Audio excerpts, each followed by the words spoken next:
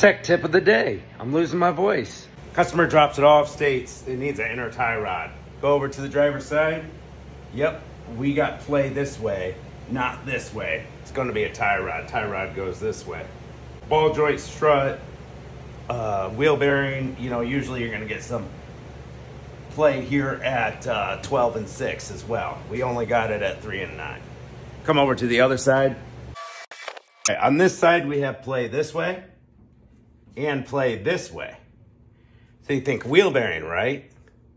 Well, don't get burnt. It could be also this inner tie rod needs changed and also play in the ball joint. So before I give them a definite answer, I need to verify that ball joint's not moving on me, right? Or the tie rod. Could be a wheel bearing, but I'm all alone by myself. I can't look for play while I give it the play very easily. So we're gonna come underneath the vehicle, put my phone right on that ball joint, and this works for all kinds of situations. And I get to rewatch the replay here. All right, I just gave it the play at 12 and 6. And now I'm giving it the play at 3 and 9.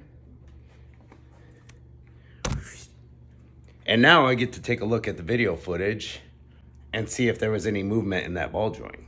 I should have put the camera closer to the ball joint, whatever. I'm making a video. Get you guys later. Use your phone for things you can't see. I use my phone all the time to go down into engine compartments and look for things.